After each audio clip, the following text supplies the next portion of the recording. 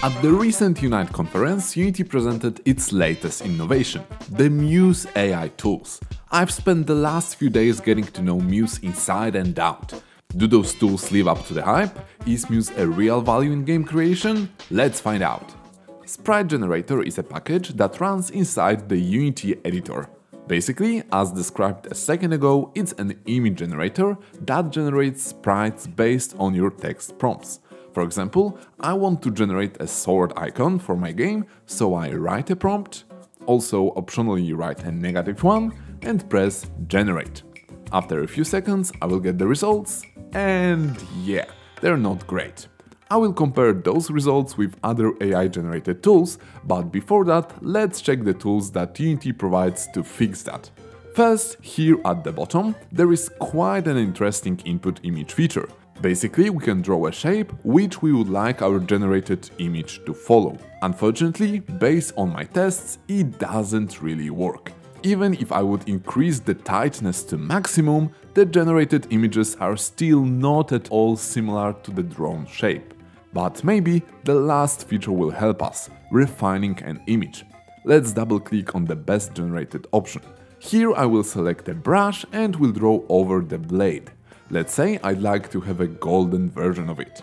Write a prompt, click generate, and here are the results. I'm sorry, but in my opinion they are not so great.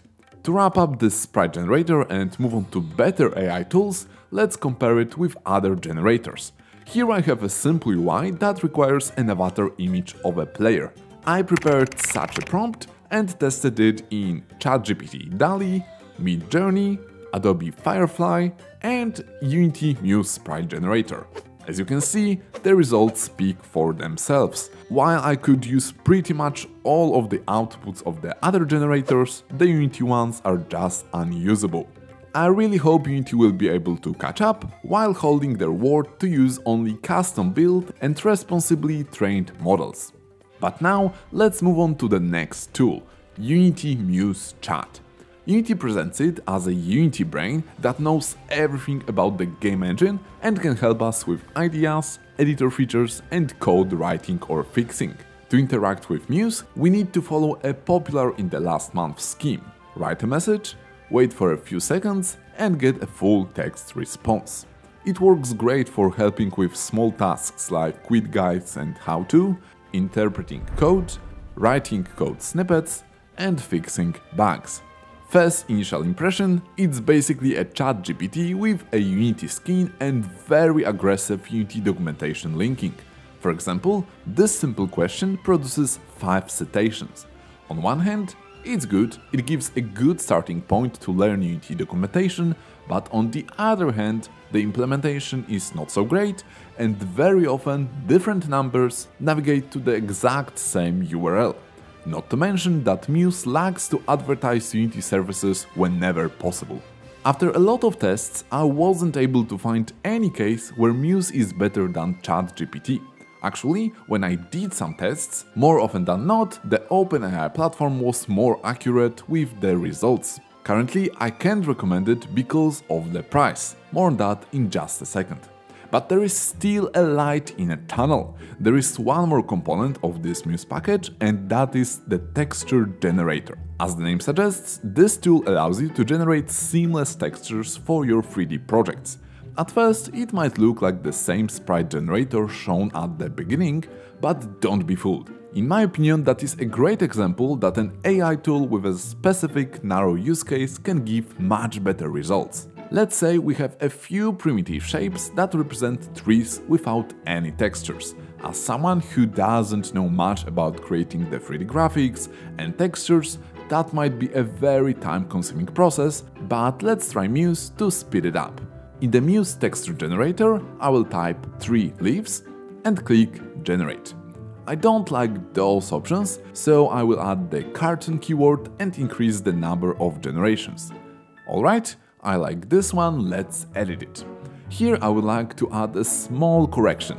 I will draw on this part of the image and enter the same prompt to correct it. After generation, select the best one. Oh, here it is.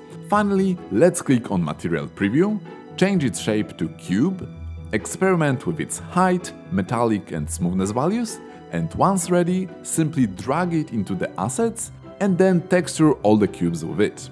You can repeat that process for each model on the scene to quickly fill it with colors and nice graphics.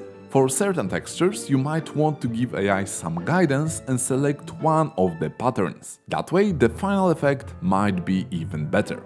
In my opinion, that might be the best tool in this package, but as I mentioned, I'm not a graphic designer. Let me know what do you think about it. Before we'll move on to the controversial pricing, I'd like to thank all of my patrons and YouTube members for making Code videos possible. If you'd like to join and receive additional perks, visit the link below. Finally, time to talk about the pricing. On Unity website, you can sign up for a 15 days trial for free.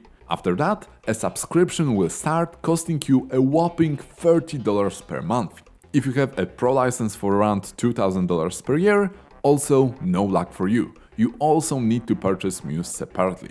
But that's not all. It looks like that this price won't be covering a full usage of the service. While using the texture generator, I noticed that here in the corner there is a counter of the used Muse points. Based on my tests, it looks like each one sprite generation costs 4 points, each texture generation costs 8 points, and each Muse chat message costs 25 points, no matter how long it is. In those $30 per month, you will get 3000 points. For that, you can do 93 texture generations with 4 variants, do 500 sprite generations with 6 variants, and send only 120 Muse messages per month. That is a huge limitation, and while during the early access period those points are not limited, once the service will fully start, the limitations will be enormous. Muse Chat is limited to 120 messages per month for $30. For $20, you can get ChatGPT subscription, which unlocks GPT-4 with a limit of 40 messages per 3 hours, which equals to almost 10,000 messages per month. Of course, you won't be able to use all of them, but still, the value difference is huge. But remember, if you don't want to pay, you can still use ChatGPT for free without any limitations using the older GPT 3.5 model, which, by the way, is the exact same one that Unity is using. Before finishing, I need to let you know that in some point in 2024, a new set of components will come to the Muse package. On stage, Unity presented an animator tool that will generate character animations based on the text input, and the character behavior generator also based on the message entered by the user. At this moment, I do not have access to them, so I won't be able to provide any more details, but I really hope it will make the Muse suite more interesting.